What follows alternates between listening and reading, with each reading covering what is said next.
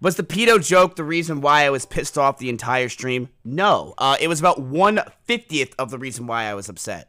There is a multitude of reasons, and I think almost anyone can understand why I was upset. And let me explain to you if you don't, because it's understandable that you don't, because you're not a streamer. Okay.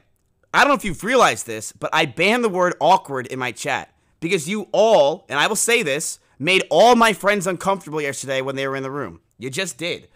They talked to me about it off stream. Simply Maya had said to me that like it was actually painful to be on your stream for the first time. I felt painful being there because you guys nonstop spammed awkward. Notice, see, the thing is, everyone just thinks they know what they're talking about, and I understand to a sense. I did say it was the pedo thing. It wasn't just that, man.